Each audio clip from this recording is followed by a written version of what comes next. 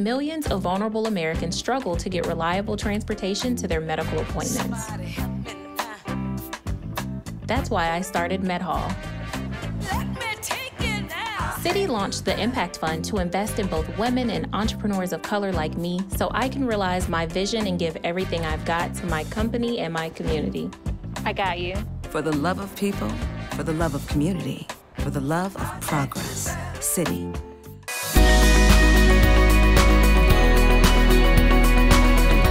Hello and welcome everyone to a PaleyFest Fall TV Previews. I'm Kevin Frazier, host of Entertainment Tonight.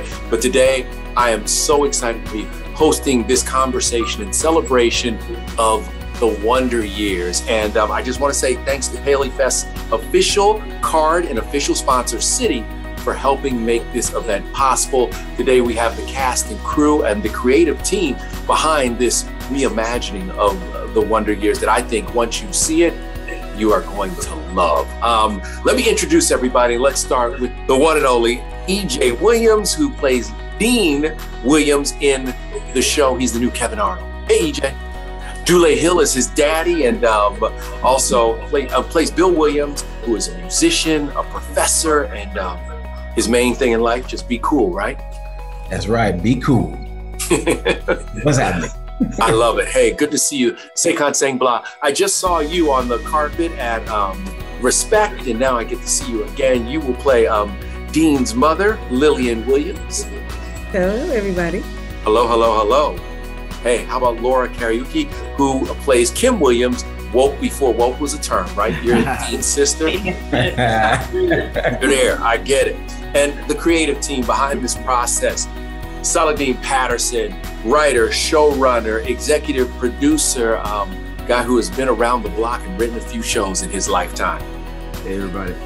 Fred Savage. If anybody knows about the Wonder Years, it's Fred Savage. And he's also directing a few of these episodes and is an EP on this. I have before by accident called Fred Kevin. I mean, it's happened. It happens. And then the man who's making the whole engine go, the one and only Lee Daniels, executive producer of this. What hasn't he done? Lee, thanks. And Lee, I want to start with you. Yeah. What made you think that we could come back and reimagine the Wonder Years? Well, why not? I don't think that we ever saw a family in this time. Mm-hmm. I lived this period, and I don't think that we've seen a Black family like this ever. Middle class, experiencing the trials and tribulations of what America experienced during this time. Why not? I love the Wonder Years. And I was scared a little bit because it was Fred was just spectacular in it. And the show was just spectacular that, to even try to reimagine it was unimaginable. But it was so special to me. And this time period is so special to me. And it's so potent with so much. The country was in such turmoil, and, but why not? We haven't seen it before. And why not? So I didn't want to direct it. I didn't want to write it. I was too scared. I was definitely too scared. So, in comes Saladin. And in comes Fred, who the two of them together are a lethal combination. I was a little, people say, okay, Fred is white. What does he know about directing this whole Black world? But Fred is a truth teller, and it goes beyond race. He tapped into the human condition when he was able to sort of, you saw the pilot. You saw what he was able to do with these actors. He knows, he knows as a kid what it was. So yeah, it's the perfect combination and the perfect timing right now for, I just want to do something different and something that was unexpected. And to me, this is it's so left from Empire. It's so left from some of the stuff that I do. And it's going to make all my mother's church people just calm down. This is not crazy. Finally. This ain't crazy. This ain't crazy Lee Daniels. This is Wonder Years. So the church can see it, they can relax, and they can have fun. You know what's funny, Lee, about you saying it's left, but really, it's really the truth. As you said, this is what so many of us experience because we're about the same age and we experience this growing up. This was our normal life. And so, Fred, bringing the other side, you're bringing an other side of the wonder years for someone. What has this experience been like for you? Because we're almost 30 years removed from the end of the run in 1993 of the original show. I will say being associated with this show this time around is just one of the great honors of my career. You know, with these people on this panel are just people I have admired for years or have admired since the day I've met them. And to be walking with them and on this journey is just one of the great honors of my life. And to be able to revisit the show in this way has been, completely familiar in some ways and wholly enlightening in others. And I think, one of the things that we're trying to do with this show is to kind of honor tonally the original, to blend comedy and drama in a way that we did, years ago. The lens of the show, an adult looking back on his life and looking back on his childhood and reconciling that with where he is today and looking back on those years so fondly. Those are the wonder years, not just to the original narrator, but to the narrator of this one and also to the audience. You're looking back on those times of adolescence with loves and your best friends and your first heartbreaks and seeing your parents as heroes and realizing they're human and all these hallmarks of adolescence. We're still trying to stay true to the lens and the tone of the original, but obviously telling it, with an African-American family set in the same time in Montgomery, Alabama. We're telling a new story. This is a totally new chapter. And there were lots of families growing up in 1968. It wasn't just Arnold's. And this is the story of another family in another part of the country at the same time, with all the beauty and complications that brings. All right. So why EJ?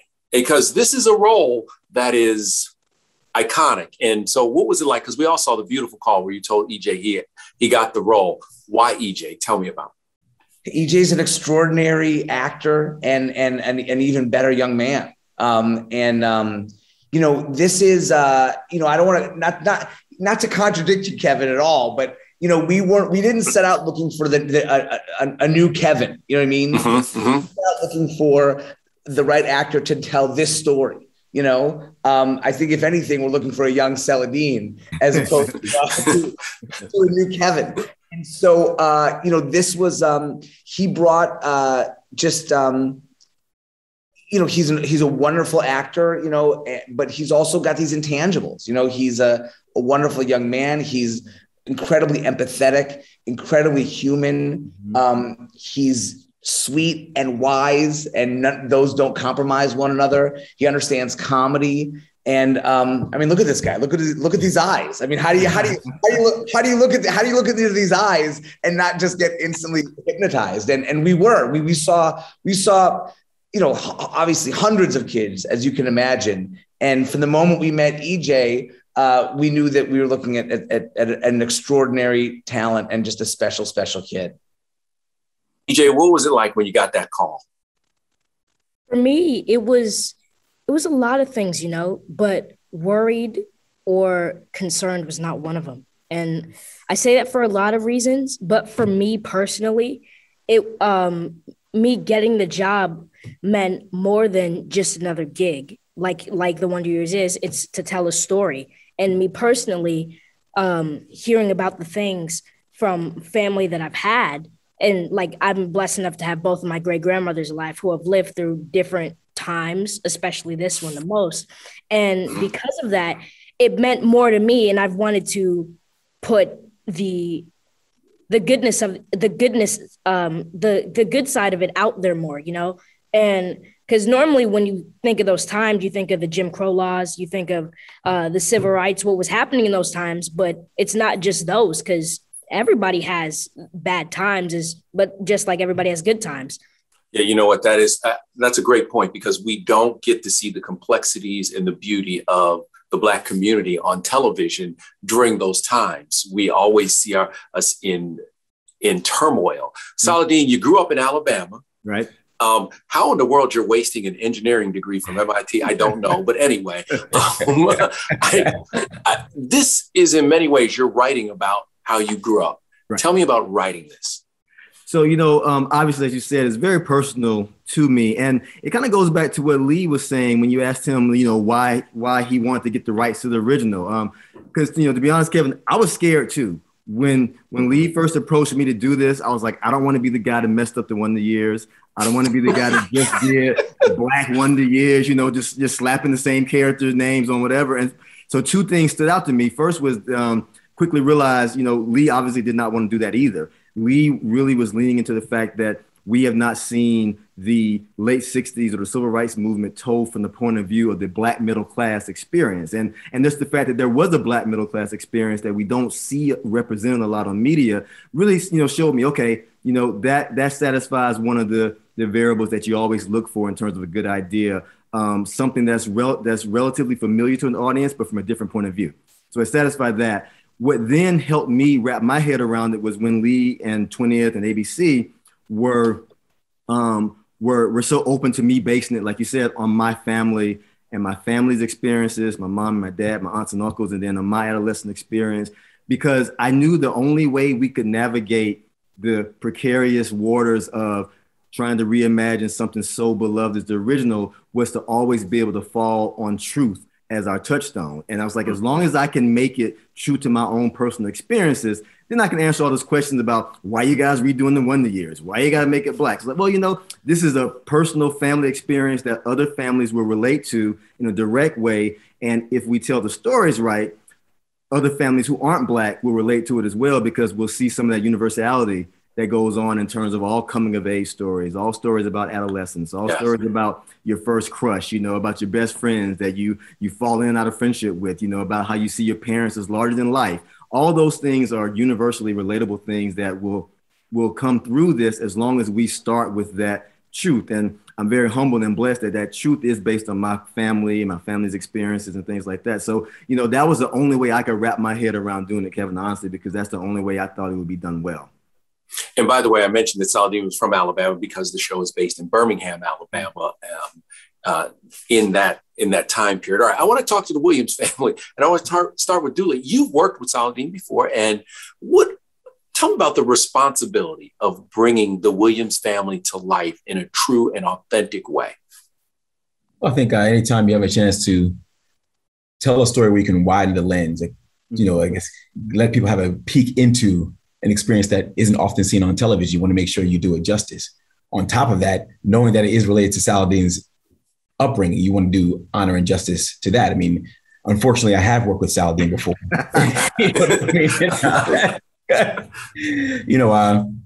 that's the main thing for me, is making sure that you tell the story to the fullness of what it is. Because it's very easy to fall into the certain cliches of the time, even as EJ was saying, like it's more beyond Jim Crow and civil rights. That's a part of the experience.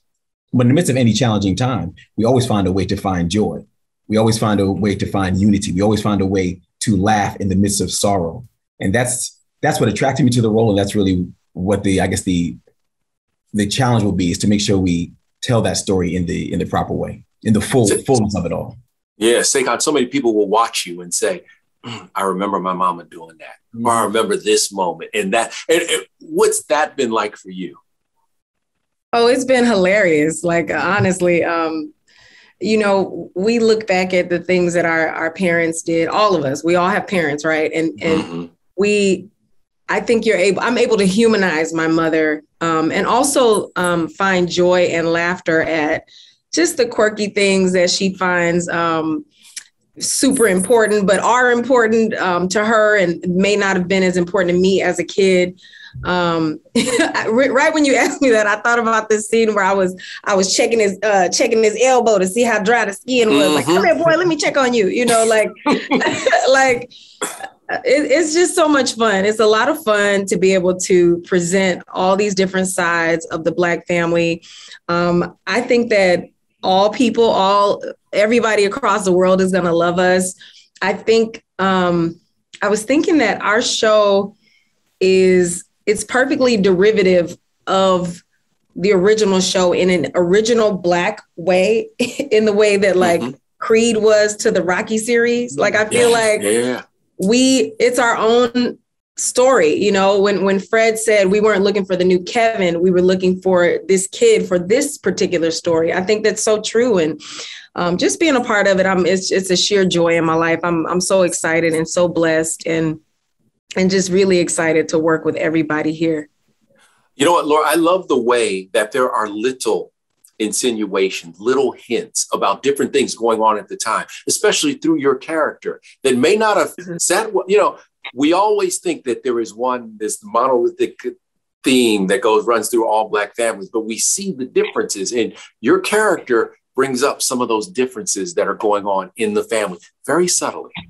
Yeah, she definitely does. Because I feel like for Kim, she's definitely going through a big transition in her life because she's transitioning into her womanhood. But then with the little different things is how involved does she want to get with the Black Panther movement and dealing with everything that's going on, not only in the world at the time, but also within her family and differencing in opinions. But super exciting, a challenge, but a lot of fun. Yeah, the T-shirts, everything. I mean, it all is there. Just the little things that mean a lot. Yeah. Hey, Lee. So when you got to see this, the first, and you guys you're 2 episodes in, but I'm sure you've seen the first one. What goes through your mind when you watch this? Because what went through my mind when I watched this is I was like, I wanted to breathe and be like, finally, yes, this is what it's like, y'all. This was what it was like for my family. They don't know this yet, but I cried. I cried because I had not seen a family like this of color that represented my family on screen before. Blackness, and there's a lot of talk about Blackness, you know, of doing it, and sometimes they just put Blackness on for the sake of Blackness, and sometimes for me it's not hitting home because the substance isn't there, you know? So when you have great actors, and these are incredible. Dule is on some next level crazy, what he's doing right now. I ain't never seen him like this before. Seriously, I ain't never seen Dule like this before. And I know Dule's work. And so when you are dealing with that Blackness and that unapologeticness of being Black, spearheaded by Saladin, it gives me chills, you know, because it's at the end of the day, you know, I knew that it was not right for me to create. I knew it was better off in his hands, and I knew that my mom was gonna, you know, it wasn't the drama that Empire had. It wasn't all of that crazy, that outrageous, that, you know. Which is what I love, you know, which is America loves. But this is a more sedate side of me that America needs to see. So I got emotional. So and I'm really proud of everybody. I think everybody here is top-notch movie stars to be, and look out for everybody. Yeah. Hey, Fred, the twists and the turns. Wonder Years had those twists and turns, and now we continue to see it again. And but these are different twists and turns. We see another side of people's reactions. What are you learning as you see this other side? Learning as far as like my role on the other side of the show, or? Yeah, well, as directing it, but also you're seeing it from a different perspective, Fred. You're seeing it from a different perspective. Yes, no, I think, you know, it really is blowing my mind and, you know, helping me realize kind of how far I've come in this career. You know, the Wonder Years was when I first thought, oh, maybe I'd like to be a director, and that could be something I'd like to do. And so I followed that path, and it set me on this road that brought me right back to a new version of the Wonder Years. So I feel both totally comfortable, in this chair, in this role. I feel like I've been working towards this for my whole career. But at the same time, I look at EJ and the other young actors on the show, and I'm with them in 2 seconds. So exactly what they're, experiencing just professionally. I know the pulls of school and professional and family. I know the thrills of being on set. I know how difficult it is. And so I'm right there with them. And it's a really unique place to be, where I can be both totally connected to the young people on the cast, but also, sit alongside, Celadine and Lee and help try and shape the vision of the show overall. Hey, the kids are so great too. The way that they all come together, the kids like explosive. They're gonna be all the new hot teens, the rage. They're gonna be on all the magazines. They have to. You guys, whenever you guys are together, you're just electric. What'd you say? I said, is Tiger Beat still out there? Yeah, they're gonna be on Tiger Beat. Yes. What's really fascinating, Saladin, is what you're able to do. And I'm not thinking about it. A lot of young mothers and fathers will learn what parenting was like back then, what we knew as parents, what we appreciate as parents. So I think that there'll be a lot of learning too for young lost parents that are out there that aren't doing their jobs the way our parents did. Interestingly too, because everything is so politically correct now, you get to see how some things that people would just say, like, we bite our tongues a lot, but when, for example, when our grandfather comes, it's like, oh, that's how granddaddy talked, like it's going to be really powerful. I'm going to say real quick that, I think there's something powerful about widening the lens. And that's what I appreciate about this show, because it is such a familiar story that I think a lot of the viewing audience can relate to. Now, being that it's a different family in the same time, we're widening the lens. And through that, we'll be able to see things that we can relate to, but also will be enlightened to things that are different, from a different point of view, from a different experience. So that's, I applaud Saladin for creating this world, and actually applaud Lee too for having the desire, asking the question of why not, but also having the humility to say, not me though.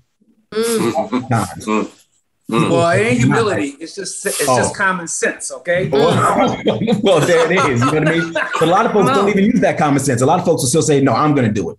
But having that wisdom to say, you know what, this needs to be told, but I need to expand the lens and have someone else tell their story through this lens, through this experience, I think is a powerful thing. Yep. So I'm looking forward to the audience getting a chance to experience this journey that we're about to go on. The original show won a Peabody Award. Fred, you were nominated after the first season for an Emmy, the youngest person ever nominated for an Emmy. So, EJ, you see all these lofty goals that the original had, but this seems really smart. So what will Dean have that's different than Kevin? Well, Dean will have a lot of stuff that's different from Kevin. I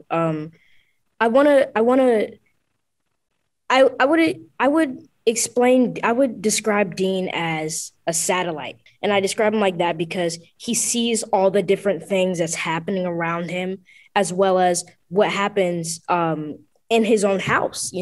His in-house experiences and his outside in the world experiences are completely different from what it is today, and he has to comprehend it. And I know even for kids today, it's not always easy for them to comprehend certain things, like little kids with COVID nowadays. Like, how are you going to explain to a kid that they just can't go outside and hang out with people? It's not like that anymore, And for Dean, I think that he has something different, was he can comprehend things very, very well. This show begins with a great connection to the current times. I don't want to give it away, Saladin, but it's the more we change, the more we remain the same in many ways, right? For sure.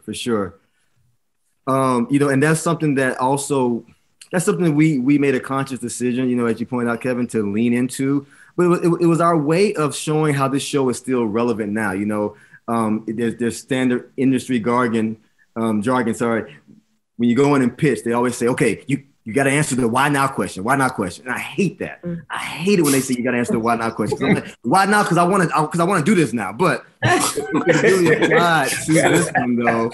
Because now is the time. Exactly, but it applied here because, this, it's sitting in the late 60s and there are so many parallels. It's ironic, it's interesting, in some ways it's sad how similar the things that we're still struggling with now in terms of the racial divide, in terms of the partisanship, in terms of the gender issues, in terms of the wars and Americans questioning our influence overseas, how much is enough, how much is not enough. Like all those things were going on in the turbulent 60s, and people at the time felt like there were no answers to these questions, no solutions to these problems, and like the generation like that Laura represents in the show felt there were no adults guiding them. They had to figure it out on their own. So there's all this turmoil going on. And we find ourselves like, in the early 2020s feeling the same thing, the same kind of partisanship, the same divides, the same racial issues we thought had gone away are resurfacing again, and it hit me early on, if we can look back at the late 1960s and how turbulent that was, and we call that the wonder years, because we're able to find nostalgia and commonality and hope and joy and memories in it. And we can still look at that and call it the wonder years. One day, 20 years from now, our kids, Josh and Shane, Ollie, they're going to look back to the 2020s and they're going to say it's their wonder years. So it's crazy and as hopeless as we feel right now today, because we don't know how these problems are going to be solved. They will be solved, and there will be good things that exist now that people will remember. And if this show, and it's going to sound so corny and cliche, but I mean it in my heart, if this show can help us see that in the turbulent times of today, that we're making wonder years, just like we made wonder years in the late 60s, then I think it can give us some hope to see past the things that we don't see the answers to now. Amen. Saladin Patterson, everybody. Saladin Patterson. No, I was like, Reverend Saladin Patterson. Kevin, can we put that on Instagram? Show, right, Kevin? You see why he's writing this show, right? Oh yeah, no. Oh, he's that country preacher. Right. Well, I'm a passing election played around to these people because they got a lot more money than me, Kevin. So I do want to ask Laura and Sekhan, I was watching the show, and and Sekhan, you're trapped in this right now, but 60s clothing. How much fun have you had playing with the clothing? Because I look at that late 60s, early 70s clothing. I remember it. I remember having to go to Sears and get tough skins, because I couldn't wear the knees out in my jeans, or my mama would, be really upset. So what about the clothing are you bringing back, or what have you had fun with? Either one of you can answer that. Oh, I've had so much fun with the clothing. And I feel like even how you said earlier, it's a way of expression and showing how you feel about certain issues and speaking out about things just in the clothing. And the costumes are beautiful. I'm so excited. First of all, and Laura looks like if Lupita and Naomi Campbell walked in the door and were mashed together at the same time. So she's got the go-go boots, the t-shirt, everything you were describing. And shout out to Ceci, our costume designer. She's doing an awesome job. I always say, the 60s is my era, okay? Like the dresses with the waist coming in, because honey, skinny jeans are not friendly to me, okay? I'm enjoying the clothes. And I love seeing the guys in the clothes, the afros, the smoothness, Dule be having his hat, it's really nice. It's a vibe. That's all. That's what I always have to say. It's a vibe. Like, I think that people are gonna love the wardrobe. And honestly, the home decorator in me, when we were in the house, there's this lamp that's in the house that I would always be like, oh, I just love this lamp. Like, just people who just enjoy just aesthetics in general, just the 60s aesthetic. If you're into that, you're going to really be here for it, because that's what we're doing. It's gorgeous. I just can't wait to see the dashikis. That's what I'm waiting for. Bring them back. Come on. Dashikis, everything. Lee, you laughed about that. I know you had a dashiki too. I did have one, but here's the thing. It's also it's not just the costumes that are great. It's who's wearing them and how they sort of fit on them. They don't even feel like their wardrobe. Right. The actors are making them wardrobe, and it's the swag and the tone that Fred has created just in the mood. Part of it was, oh gosh, I feel like I'm bragging about our show because I'm that's how excited I am about it. But it's a vibe. It's a vibe. Yeah. It's a vibe. It is a vibe. It's a specific vibe that has a swag to it. And yeah, it's a swag that I carry with my work, you know, and that's why I'm so proud of it, because I feel like, you know, I feel like it's part of me. So I feel like he really captured the swag of, it's not Wonder Years, the Wonder Years that it's an updated sort of, it's Fred's sort of swag. So it's good. It's happening. It's a vibe. Thank you. It's a vibe. It's just a vibe. Fred, have you had a chance to talk to other folks from the original, and what is their overall like thought about the reimagining, and do any of them want to pop up? Well, I have talked to last summer when the announcement first came out that ABC was gonna let us do a pilot. I talked to Danica, I talked to Josh, I talked to Jason, and just let them know this was happening. You know, we've always said together collectively that, it's not something we were going to ever remake or redo. And so I wanted to let them know that this kind of reimagining was coming out, not with the same characters. We can still say we're never going to redo our show. It's just I gave them like a little bit of background and let them know that this was going to be coming. Just so they're not caught off guard. I feel like, the original is kind of all of our shared legacy. It's not just my show. It's shared with a lot of other incredibly talented people who are still very important to me today. So, I let them know. They, I think like me initially were like, well, wait, is this a remake? What is this going to be? So I told them what the show was and how it was different. And they felt, they're incredibly supportive. They're incredibly supportive. I think the fact that we're set in 1968, the same time, I think it will make it difficult for them to come back. I could see Danica as like, a baseball mom or something like that, just a quick pop-up where you're like, whoa, did I just...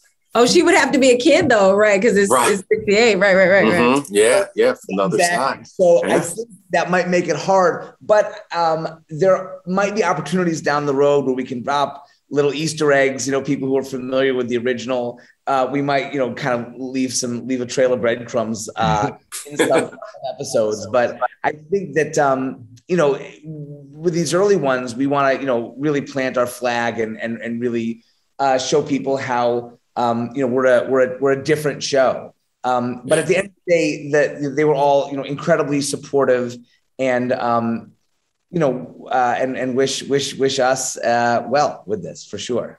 It was beautiful what Danica did though, with Milan.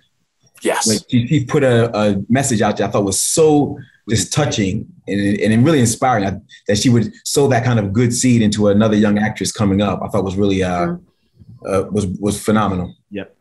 Mm-hmm. And Dule, I want to ask you something.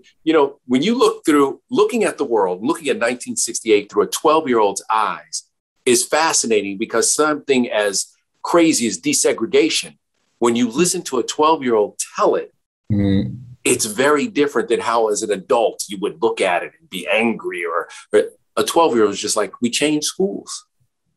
What do you think about how you're explaining all these difficult things in this show? Well, I think out of the mouths of babes, I think there's innocence that comes out of children, and it allows us to receive things in a different way because it's coming from the mind of a child. So all of the, I guess, complex issues that are there inside the show being said through the lens of Dean, I think it will really give the audience a chance to put down the guard and just receive the message. Yep. And I think the more that we can receive the message, then the more we can grow and unify, really as an audience, but also as collective citizens of the world. And we ain't even talked about Don Cheadle, y'all. No, listen, I mean, it's unbelievable, right? How good is that? What's that call like when Don says, "Okay, I'm in"? Oh man. Yeah, what was that call like? That was a call in the a hiking call. Don, do this. Really? You think I can? Yeah, Don, do it. Yep. Wow. That's a He's doing it. Oh shit. Wow. He was our first choice. He was the first person that we went out to. Look, that's when you have the benefit of having the Lee Daniels, you know, name behind you. You know, those things that seem impossible become possible. That was crazy. That was crazy. I'm so honored, guys. It really is. I mean, he's so, hearing his voice is so soothing, you know? Yes. It's so soothing. It's so good. Yeah. No, it is all part of a fabric that is making for a great show. Now, I have to ask a question from the festival sponsor, Citi. And how do you find the happy medium between bringing humor and drama to a story highlighting a Black family navigating the trials and tribulations of life in Montgomery, Alabama in the 1960s? Saladin, I'll let you answer that. You know, we all, like, one thing that we really want to do with this show is, like the original did, capture the tone of humor, grounded character moments, heartfelt moments, you know, the reality of life.